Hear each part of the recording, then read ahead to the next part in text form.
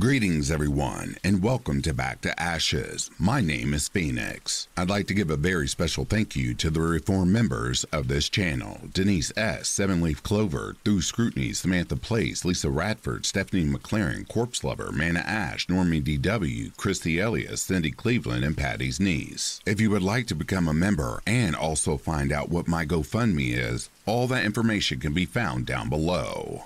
If you are new here or haven't done so already, please don't forget to subscribe, like, share, and comment. Not only does it help the channel grow and be pushed into the algorithm, but it also reminds you of every time I upload a video. With all of that being said, it is time to go back to ashes. For once we arise from the ashes, we are a bigger, brighter, stronger, and a happier person in the morning. Sit back, relax, kick back, grab your snacks, or tuck in and get warm, and prepare for this dose of vocal melatonin entitled True Let's Not Meet Stories. Right after this intro, an ad will play. I'll read the first story an ad will play, and after that there will be no more ads within this video. Quick note, I will no longer be warning of listening discretion. Instead, it will be flashed on your screen, so look forward to that at the beginning of every video. Alright, on to the stories, shall we?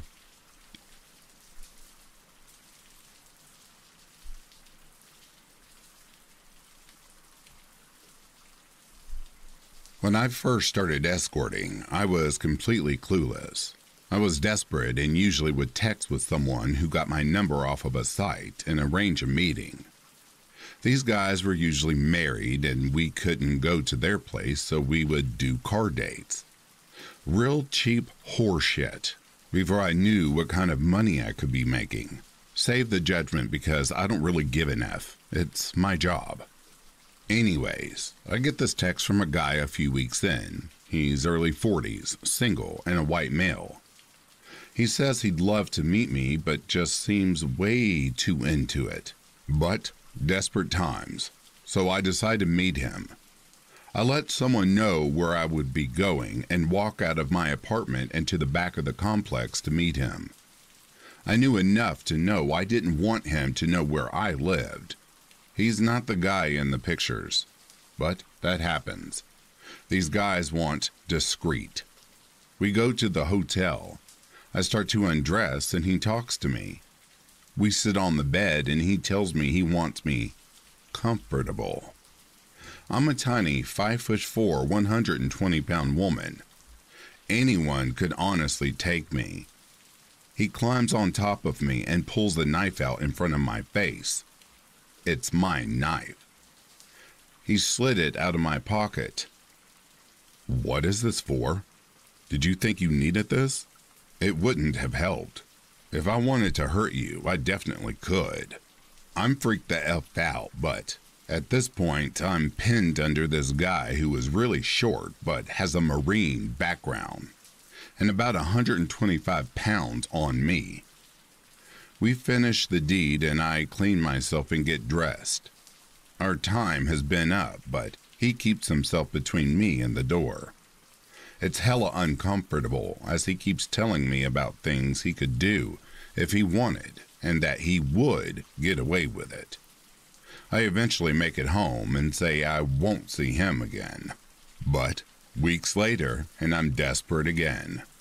I ended up having 3 or 4 dates with this guy and got increasingly creepier and more possessive. I ended up telling him to lose my number and had to block him. Some of these men walking amongst us are true psychos. So, Ray Ray, I hope I never meet you again.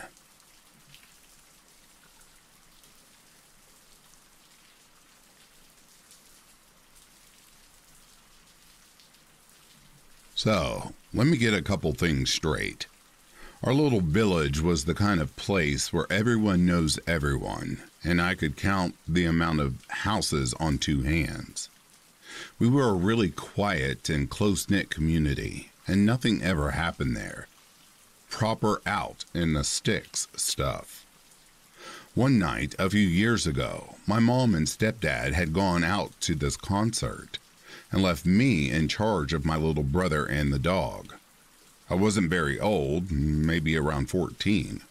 and I felt really proud that my parents trusted me enough to do that.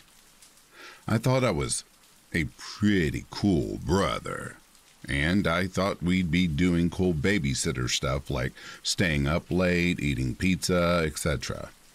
I'm kind of glad we did because I don't know what would have happened if we hadn't.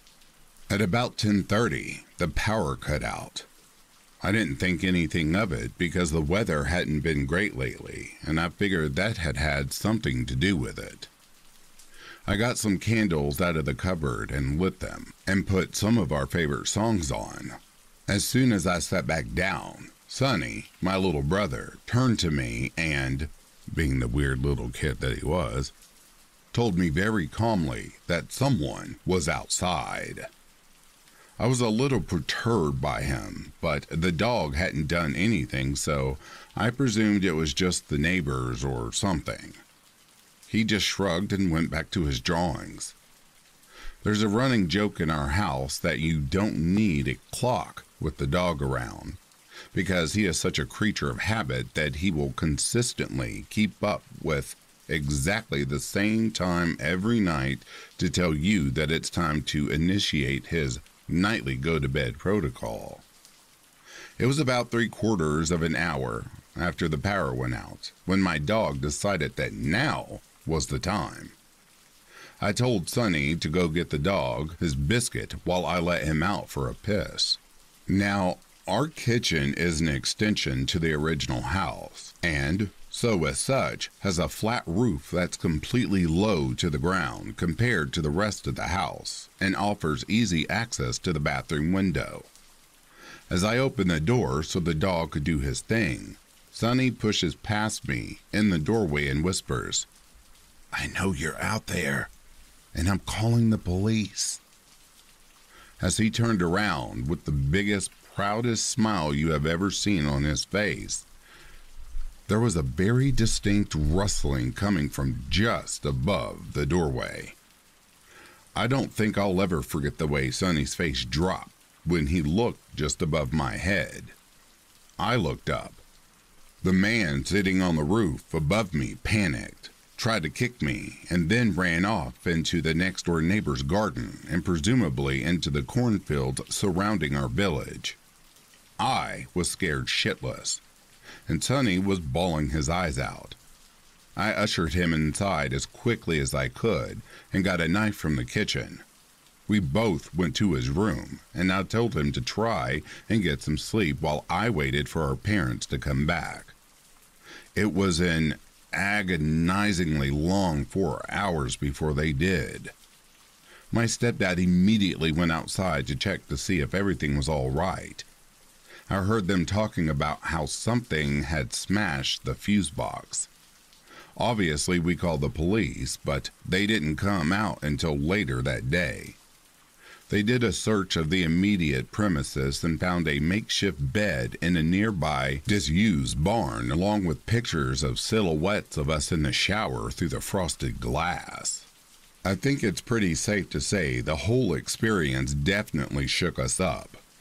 We moved out as soon as we could, but I still shut curtains whenever I can, and I see shadows underneath every door I see. Sonny keeps quiet about it, and I'm not sure if that's because his brain has cut it out or what. So yeah, weird kitchen roof stalker, let's not ever meet again.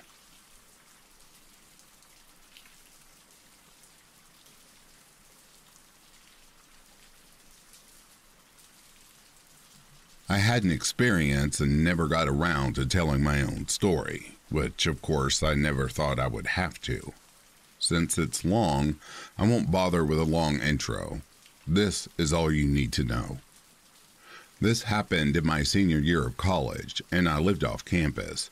I had 2 roommates in my apartment, townhouse kind of thing, named Natalie and Katie. Anyway, Katie was out that night doing homework in one of the school buildings, and I was awoken at 3 a.m. when I heard some knocking at the door downstairs. I thought that was weird considering the hour, but I figured somebody had the wrong place and would realize and leave. The knocking didn't stop though, and I lied in bed for a good several minutes thinking, yeah, they'll go away now. They'll go away. They'll get bored. As one might expect though, I started to grow confused and then kind of freaked out by this person's persistence. Then the knocking turned into banging, and I couldn't ignore it anymore. Honestly, I probably should have called the police instantly, and it was the middle of the night, and I was just confused. So I headed up to the top of the stairs to see Natalie standing near the door, staring at it. Her room was on the bottom floor, so she had just walked up to it.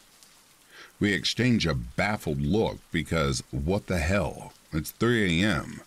This is weird. Natalie called out and asked them who they were and what they wanted. "We're friends of Katie's," said the voice on the other side, who sounded male and about our age. "We know her boyfriend, and we heard she was feeling down, so we came to surprise her." That was already a weird story because, again, 3 in the morning?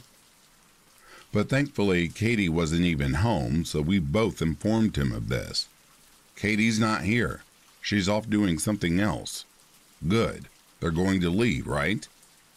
"They came here to see Katie. She's not here. They'll leave us alone, and we can go back to sleep." Just open the door." Look, I know, if I hadn't called the police before, I definitely should have done it now. It was weird though. That night I realized why people do stupid stuff in horror films. Not only had I been woken up out of nowhere, but it feels surreal to be in a situation like this. Like there's no way you could actually be in danger. That only happens in horror movies and true crime documentaries and in questionable creepy stories online. I would never, ever thought it would happen to me. I'm just a random, ordinary, boring person going about my business. I don't need to call the police. I'm sure this will get cleared up and everything will be fine. So yeah, Natalie and I did the stupid thing and tried to argue with them. We told them that, again, Katie wasn't here. There was no need for them to stay. Eventually, Natalie asked what their names were. Throughout the encounter, we made out 2 distinct voices, but only one gave us a name. And I texted Katie without telling them, asking if she was friends with someone with that name. After a couple of minutes, during which we were still arguing with the stranger, Katie replied, "I am, but I don't think she knows where I live." That wasn't good. But even worse, the person on the other side of the door had a male voice, so this was a real name, but not the real person. Whoever this was knew stuff about Katie, like who she hung out with. I told Katie to stay where she was and not to come back until we told her everything would be okay. Finally, we told the guys that if they didn't leave, we were going to call the police. No. Don't call the police. No, don't call the police, okay? If we wanted to do something bad, we already would have done it, right? Yeah, that last bit wasn't helping their case. Just open the door, okay? The attempts at reasoning with them basically devolved into them telling us, "Just open the door.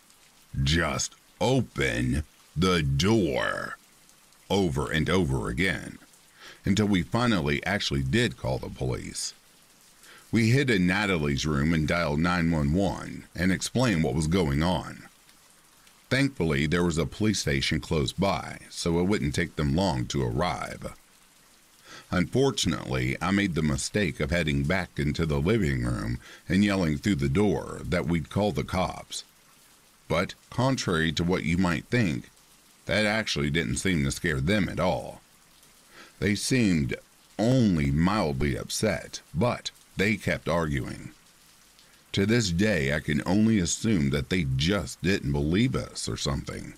Then, we heard a neighboring home's door swing open and a very pissed off man's voice. "If you don't leave right now, I'm calling the effing police." For whatever reason, that was what caused them to freak out, and they drove off.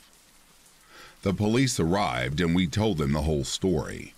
Natalie revealed that a couple of times, she had just barely peeked through the blinds of a window close to the front door, and she noticed that there were two guys, but only one of them was ever at the door at any given time. They would switch, with one at the door and the other sitting in the driver's seat of a parked car out front, presumably for getaway purposes. So, yeah, that's reassuring. They also hadn't looked drunk, according to Natalie, and they definitely hadn't sounded like they were drunk. There wasn't much the police could do besides sweep the area for a bit, but they told us that if the strangers showed up again, to immediately call instead of engaging with them at all. One of the officers did give us some self-defense tactics and told us what kinds of household chemicals and items would work best for self-defense. After making sure everything was okay and reassuring us, they left, and we eventually called Katie and told her the weirdos were gone. She arrived and was understandably a bit shaken herself. We sat down and asked her who might have known where she lived. She did know people who had come to the apartment. Oh, some people, certainly, but Natalie didn't recognize the guys outside or any previous visitors. Worse, it turned out that not only did they know Katie's friend's name, but they claimed to know her boyfriend, even though he didn't even live in the state where we were going to school. She swore up and down she didn't know anyone who would want to hurt her. By this point, it was around 5 a.m., so I didn't even bother going back to sleep since I was going to a workshop that morning. I told a lot of my classmates the story, and it freaked them out too. And the entire day, Natalie and I jumped at every unexpected noise, every shadow, every random movement. That night, it was hard to sleep. I expected to hear knocking at the door at any second. Thankfully, they didn't come back. Ever. But that almost makes things more unsettling, in a way. I'll never, ever know what they wanted that night. Did they think we were hiding Katie? Was she seeing less than savory people in secret? Did they want to hurt her? If they did, why did they never give up and go looking for her elsewhere? Was all of that just an excuse to get into an apartment of a young woman? Did they want to kidnap us, hurt us, rob us? Who knows? I try not to let it bother me, but I wished I knew if my life was in danger that night. I have the feeling it might have been. After all, they weren't wearing face coverings. So if they wanted to commit a violent crime, they might want to get rid of the witnesses. But despite how much I wish I knew, yeah. Random strange men who insisted we let them inside for unknown reasons? Let's never meet again.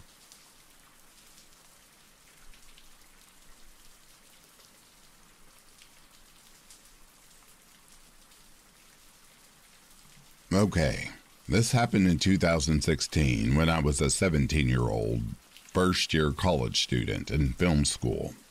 I'm now 22, by the way. My name is Julia. I lived alone in my very first ever apartment. It was really small, but I was really proud of my independence. I never felt unsafe in this apartment for several reasons. There were multiple gates in the residence that needed to be opened through a code only the people who lived there knew. My door had 3 different locks, and it was right next to the university.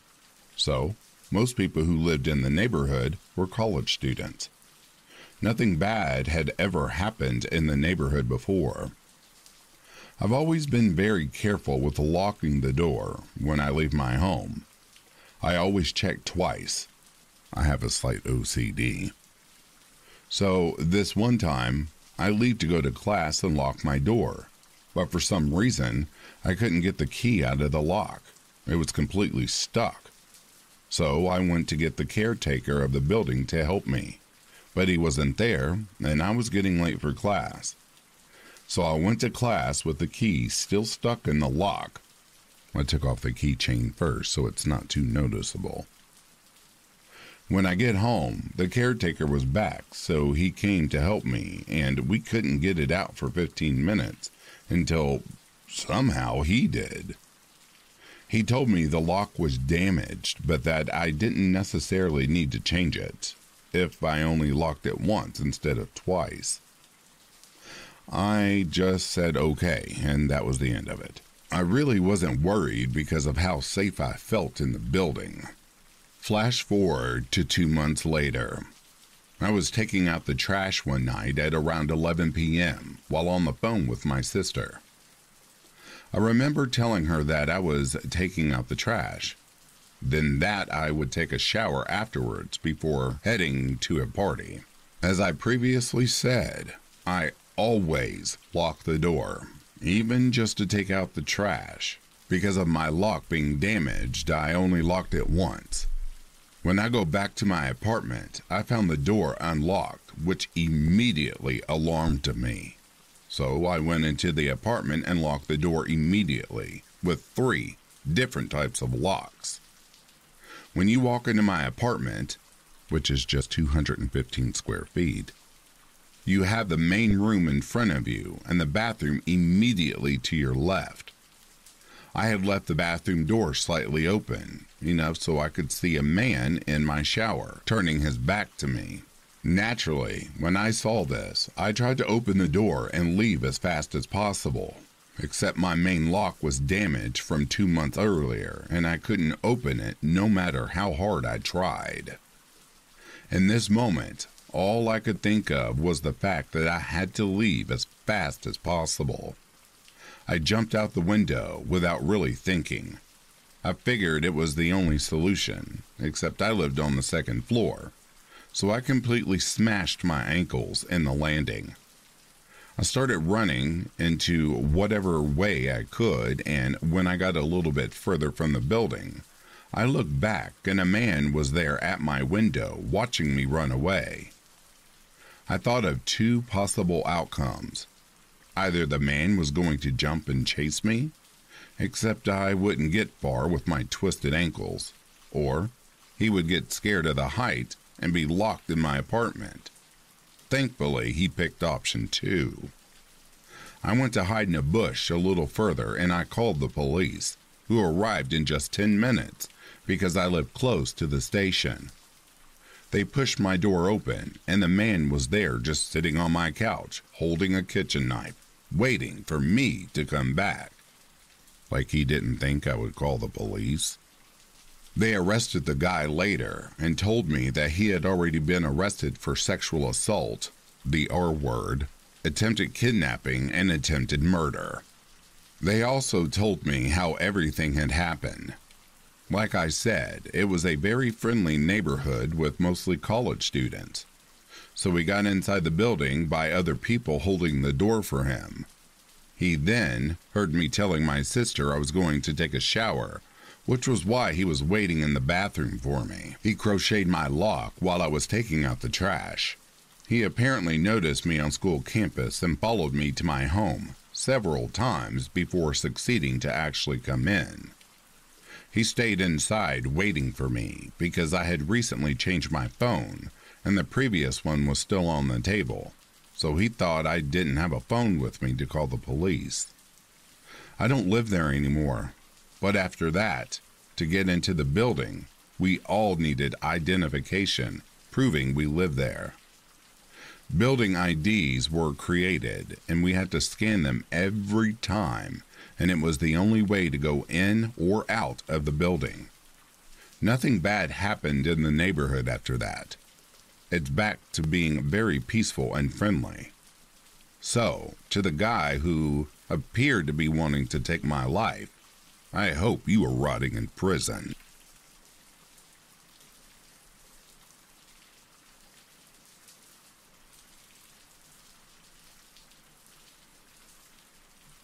This is the scariest thing that has ever happened to me.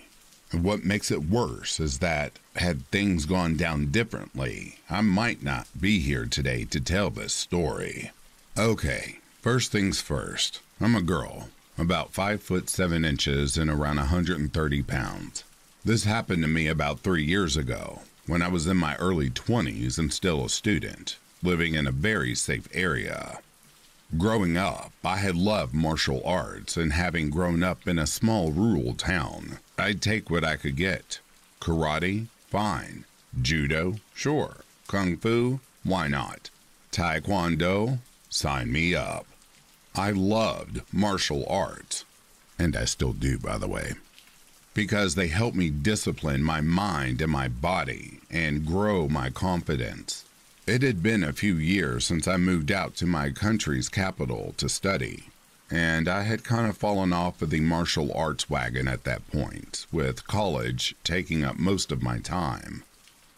I should also mention that at the time I lived with my younger brother and our cat.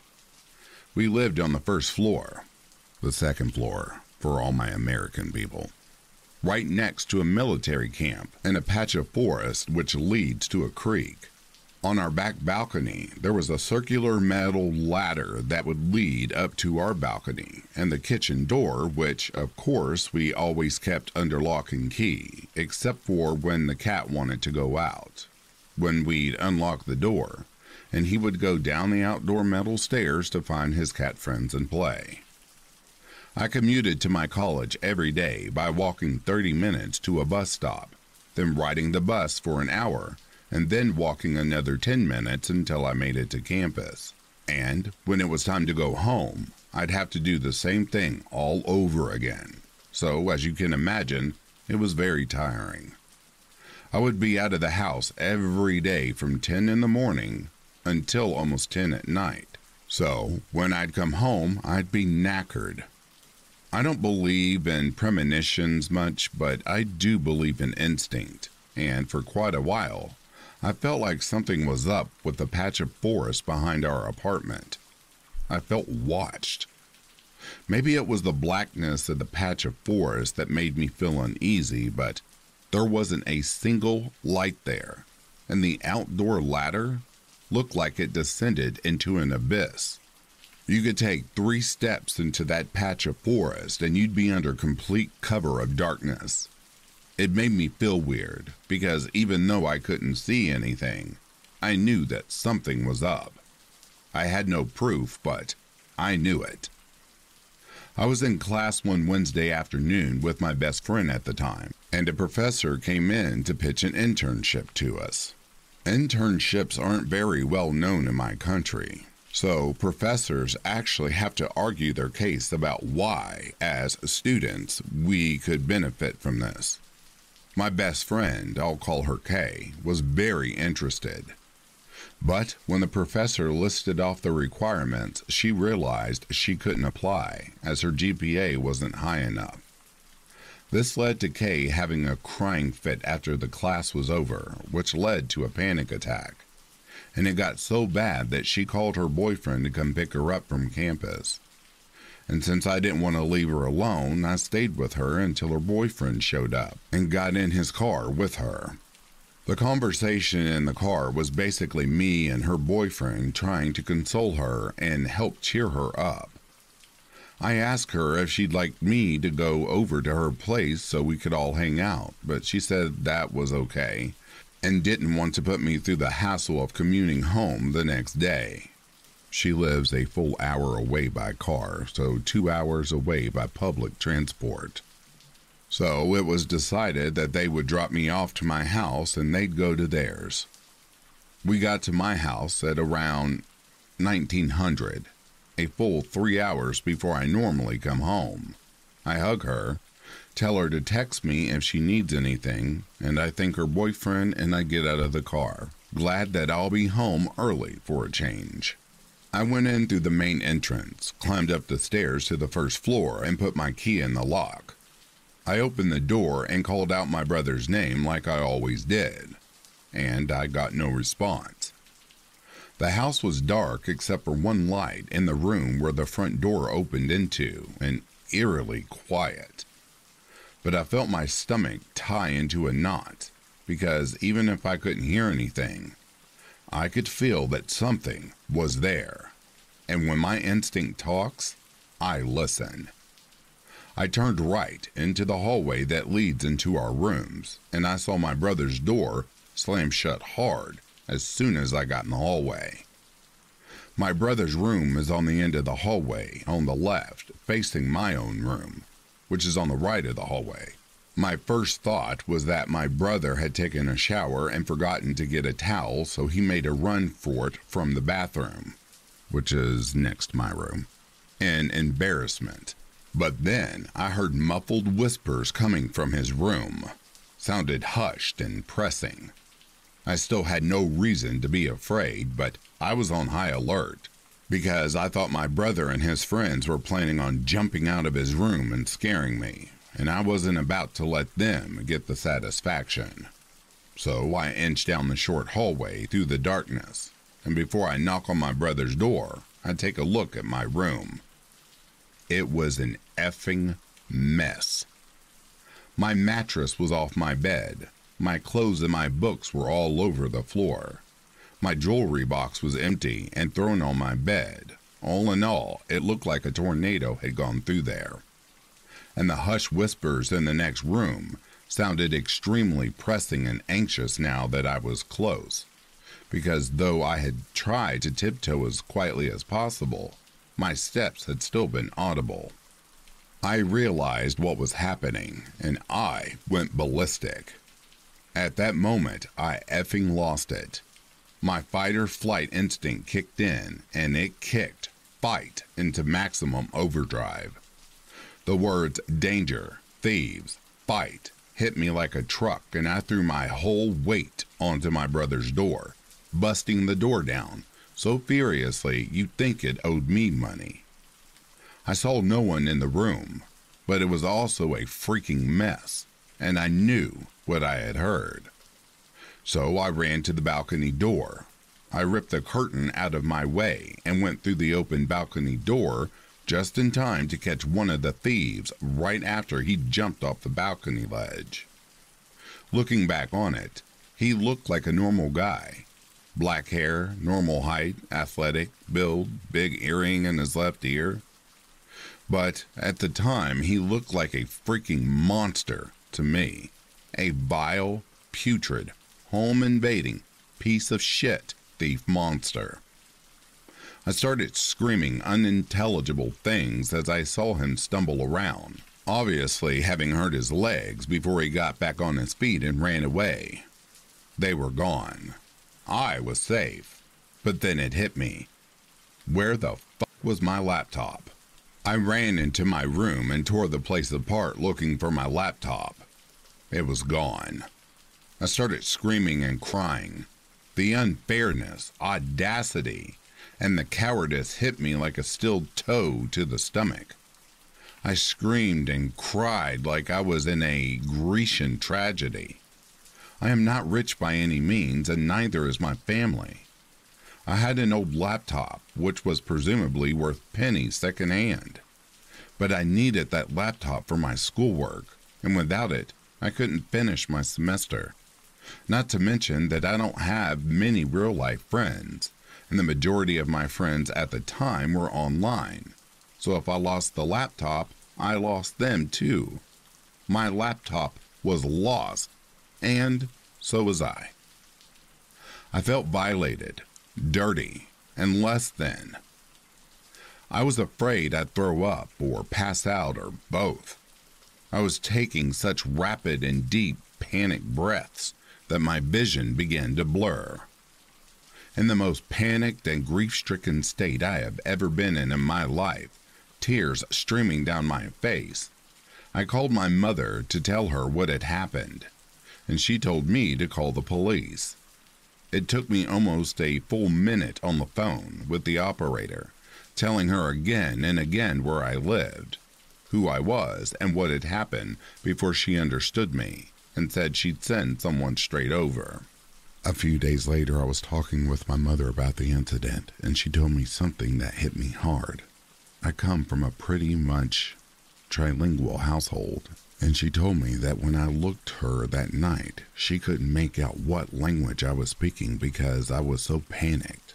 Makes sense why. I had to repeat myself over and over to the operator. I started running around the house like a lunatic, checking every door and every lock in a frenzy, until I got to the kitchen and saw that the window had been broken. Without thinking, I slammed it shut. Stupid, I know. But I was beside myself. I wasn't thinking straight. My brother came home a few minutes later, and when he came in, he saw me panicked, crying my eyes out and speaking almost unintelligibly. He came to the bedrooms and he saw the damage and told me to go sit in the living room and calm down. I did as he said and tried to calm down, but I jumped at every sound and started crying worse, telling him I was sorry that I got home too late and that our laptops were gone. The house seemed so big to me at those moments, so dark and so hostile, and I felt so small and helpless. My brother called me over to my room and showed me a pillowcase full of something, and when we looked inside, we found both laptops, all my jewelry, fake, all of it, my old phone and some other stuff.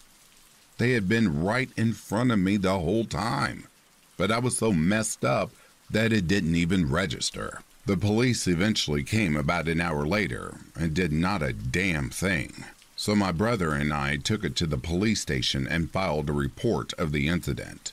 And since I had seen half of one of the culprit's faces, they asked me to join in for an identification. They even sent over someone to dust for prints. Nothing ever came of it. The police said that since they didn't even have a backpack to put the loot in and resorted to using one of our pillowcases, they were almost 100% junkies. We had the outdoor metallic ladder ripped off our kitchen balcony, much to my cat's displeasure, since that's how he got in. We also installed several motion detecting lights. For the next few months, I was constantly on edge, and every time I passed near some suspicious characters who hang around near my usual bus stop, I felt a violent rage boil within me. I caught myself looking for the man I had seen, ready to beat him within an inch of his life. But I never saw him or heard his creepy whisper partner again. And my brother and I moved away from that apartment a few months later because I never felt comfortable in that apartment again. I picked up kickboxing, and because it has made me stronger, it has helped me feel safer, and I also always carry a knife with me now. I still think back on that encounter and realize how effing stupid I was. What creeps me out the most is knowing that that night there had been nothing but a thin plywood door separating me from two potentially dangerous men. Even if I know that me busting in my brother's room like a lunatic is what scared them off because of how stupidly fearless I was, I also realized how bad it could have gone. They could have had guns. They could have had knives. They could have had pepper spray or a chain or whatever. And there were two of them and only one of me. And if they had ganged up on me, even with the adrenaline having turned into Doom Guy, I don't know how much of a chance I realistically stood against two men, high on whatever they were on, and desperate enough to break into an apartment and stuff loot into a pillowcase. Had they been willing to put up a fight, this would have ended very, very badly for me. What I do know was that I probably still would have bust in there like Doom Guy. So, to the creepy, cowardly bastards who dared break into my apartment and tried to rob me and my brother and ended up traumatizing me so bad I had to move. Fuck you both. I hope, for your sake, we never meet again, because I've been kicking that sandbag for 2 years now and picturing your face every single time.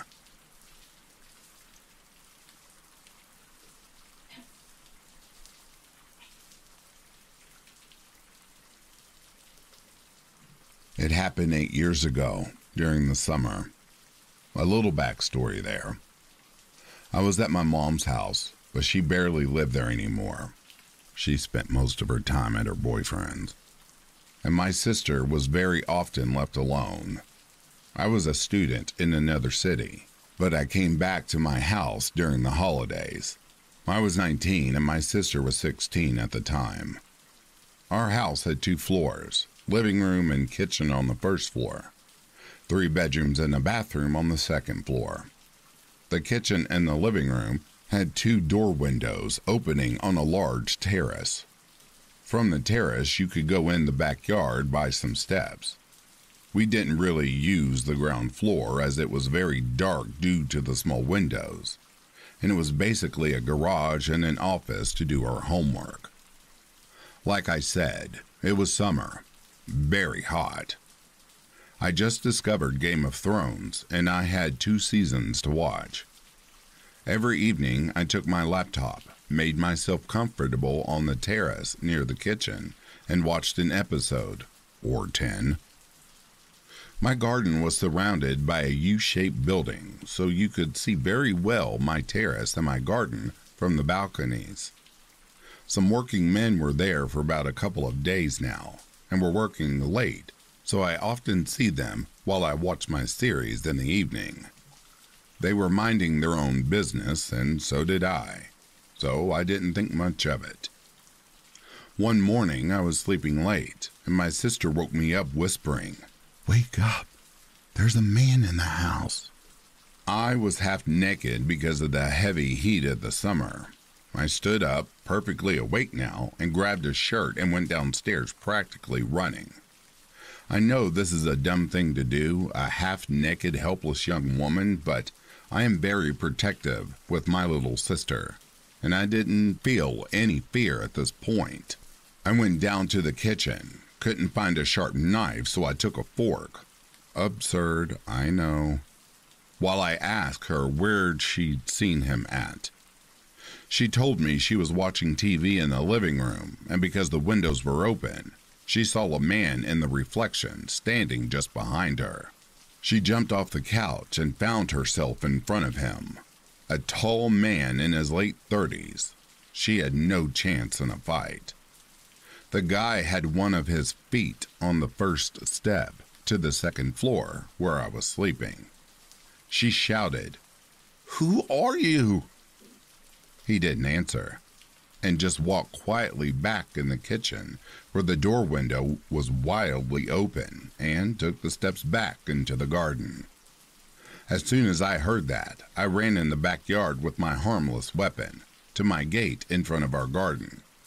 I even went in the street looking for him. I'm sure if I had found him, I would have not been so brave anymore, and would have probably pissed myself. But, well, no one. Suddenly, I realized my sister was still alone in the house, and maybe that creep was in there too. I went back to the kitchen, searched the house, but thank God we were alone. This is when I saw my computer was missing. My sister told me that the guy didn't have anything in his hand when he left. That was the scariest part, because it meant either he was in the house for quite some time before, took the laptop and came back to do whatever the hell he planned to do, or there was another person in here. I put some decent clothes on and took my sister to the police station nearby. I'm very angry with the policeman. She was a minor, so stayed with her. She told them everything and described the guy in a lot of details. They asked her, "Could you recognize him?" And she said, "Yes, without a doubt." They said, You know it's highly unlikely we find him. You should be thankful you and your sister haven't been sexually assaulted. Like she needed to be more frightened than she already was. They wrote in the disposition that she was too shaken up and could not recognize the man, even though she said the contrary multiple times. We never heard from them. When we came back to the house, she was very, very scared, and I was very pissed off with the loss of my very expensive laptop. I needed it for art school, and I had all of my photos in there. And the attitude of the police. We both sat in the terrace and talked about what had happened and how lucky we were she saw that man before he came upstairs. This was when I noticed the working men weren't there anymore.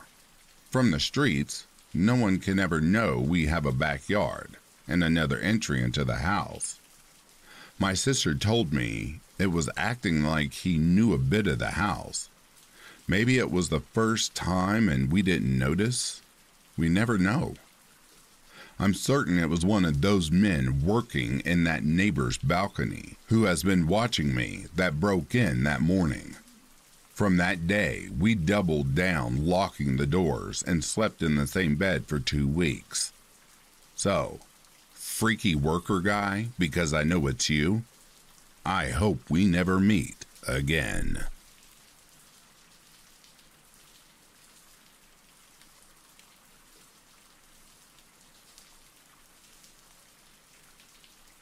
Hello everyone. I will try to keep this as concise as possible while still delving into necessary details. I am looking for answers to these terrifying events that have altered my daily routine tremendously, as I'm currently living in fear. This happened in a span of 2 days, 5 days ago. I'm not sure if these events are connected. However, I'm convinced they are. I am an 18-year-old dude, 6'1", 190 pounds. I live in Seattle, and I work at a local grocery store as my father insisted on me getting a job amidst coronavirus, and grocery stores are the very few places hiring nowadays. Anyway, I worked at 5 a.m. and wake up at around 4 a.m. I don't mind it because I get off early. It's still dark when I arrive at the store, and I always have to call the store and ask for the produce workers to let me in. As I was walking up to the door, I see an average-looking guy, probably late 30s. He doesn't work at my store, and clearly he was tweaking out, moving around in crazy motions, on meth or something. It was common to find needles in the bathroom of our store. As I was waiting for the door to be opened, he was facing me about 8 feet away, not looking at me, but past me. He was chanting some weird satanic shit, something like, "Satan will come, Satan knows." He kept repeating those lines. I was just standing at the door like, what the hell is this dude on? Someone just let me inside already. Hurry up.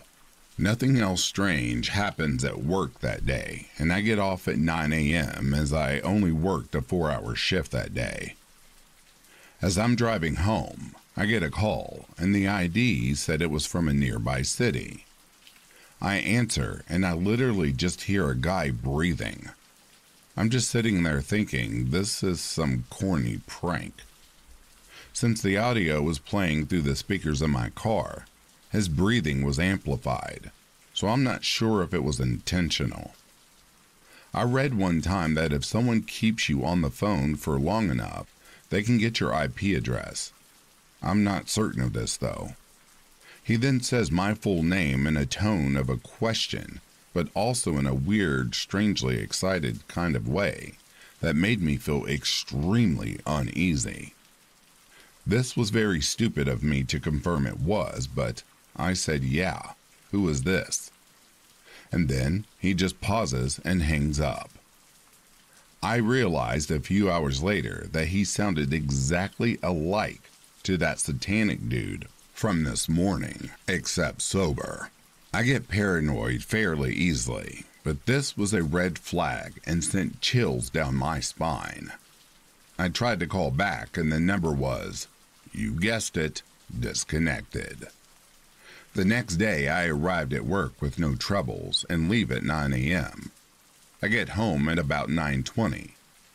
I see my father's car in the driveway, as he is usually home at this time. The front door to my house was unlocked. I shouldn't think anything of this because my dad was home, right? I walk in, take off my shoes, and call out for my dad because I brought in his mail.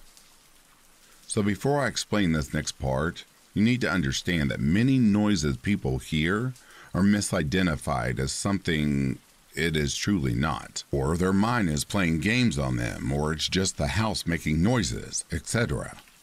But there is a very specific noise that my parents' bed frame makes because it's wood, when somebody is rolling around in it.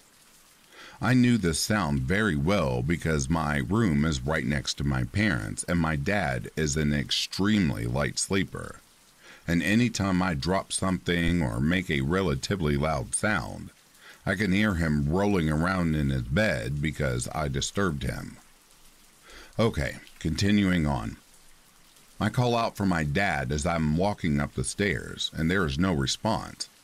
Only that noise of the bed frame moving.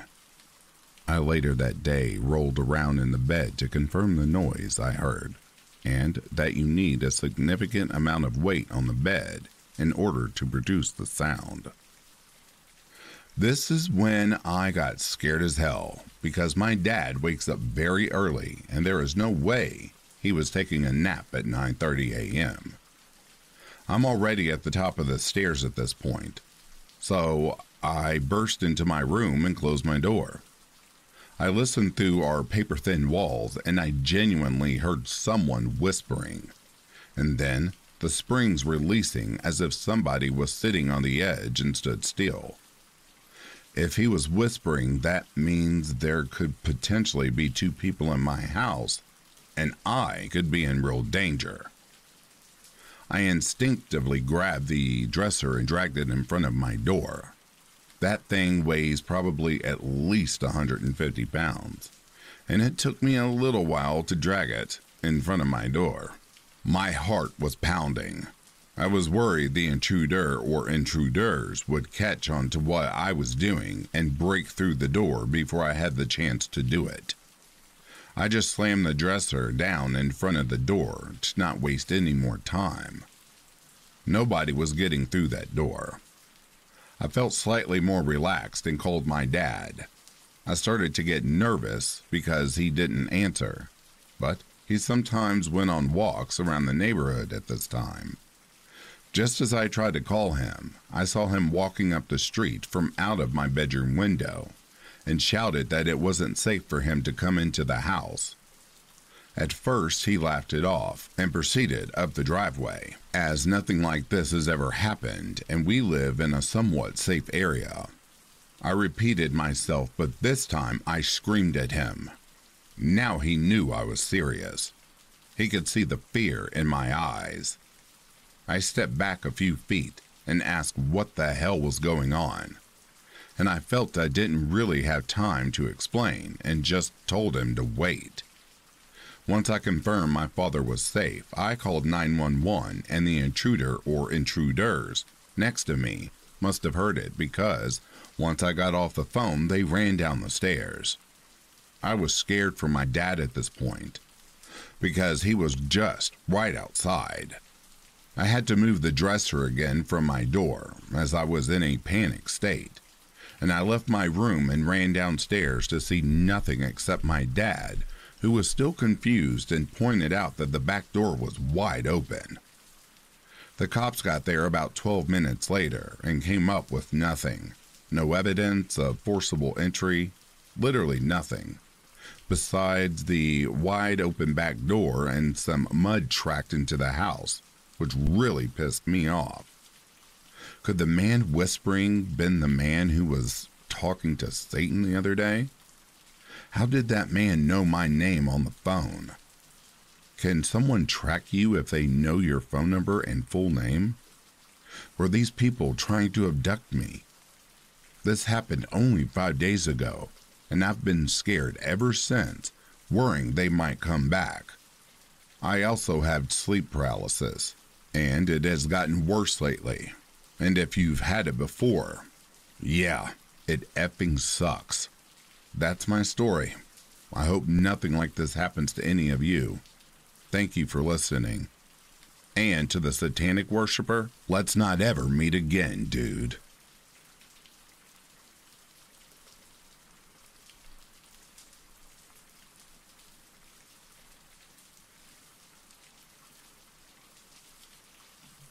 An incident happened over the Christmas break when I was working late at my job. There's been a spat of recent kidnapping attempts where my parents live, but I was still determined stupidly to not let that stop me from working the late shifts. My shift ended at 3, and none of my colleagues drove, at least no one on that shift did. So I ended up walking. The pub I work in is on the seafront and is close to a lot of clubs and bars. So it's often swarmed with people, so it feels safe to walk downtown. But the further in town you get, the darker it gets and the less people there are. Not even cars drive through very often. There's a Waitrose on the corner that leads up towards my road, and it has a few high walls surrounding it. And I could see 3 guys jumping along the wall. They'd been the pub I worked in a few hours before, drinking, so I recognized them as I had served them. As I walked past them, they shouted at me. I had my earphones in, but they weren't playing music, so I could hear what was said. My mom always tells me that since I walk alone at night, I shouldn't listen to music. And I'd never listened to her before this Christmas break, and so I put them in but never listened to anything. As I passed by them, not answering them of course, they muttered something about following me. I never experienced a moment of anxiety quite as intense as I did in the moment of hearing that, and then seeing their shadows sticking close behind me on the road was adrenaline pumping. After the 2 roads in a moment of clarity, I thought to call someone, or at least pretend to be on the phone, and so I tried calling my mom, but she didn't answer. Though this seemed to do the trick, and I saw them turn on their heels and walk briskly in the opposite direction. When I was around the corner from my house, I called the police, thinking about the recent kidnappings and assaults that had been occurring. I thought it was a good idea to call the police and report it. And though I was still rattled, I managed to be coherent enough to begin a report. A day later, I finished the report and the police told me that no one was found in the area, and nobody had reported anything else, so I felt relieved in regards to that they haven't appeared to hurt anyone else. I have never had anything that terrifying in my life happened, at least in the sense of I have never properly been followed by someone late at night. I've had people follow me around shops and the town during the day, and I could shrug it all off, but nothing like that in the early morning alone on the streets. Stay safe out there, guys, and don't walk at night with earphones in. I certainly won't be doing that again. To those kids or young adults, you won't have a bright future heading down the path that you're heading down. I hope I never see you again.